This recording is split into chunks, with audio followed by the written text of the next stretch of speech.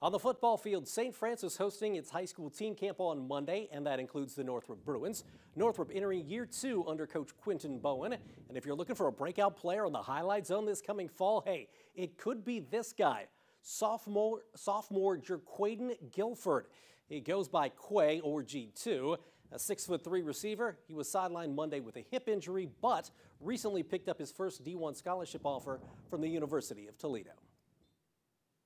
Yeah, I mean, it was just crazy because I was at least expected, so when it happened, I was just excited, just smiling, just laughing, just having fun, talking to Coach R.J. Fleming. So. Obviously, Coach Bowen was in his first year with Northrop last year. You guys should be a little more familiar with each other this time around. Definitely are.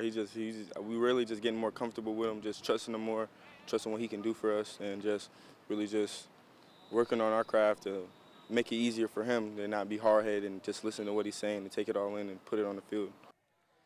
We also spoke with New Haven's Mylan Graham about his commitment to Ohio State, and that video is on the Wayne.com sports page.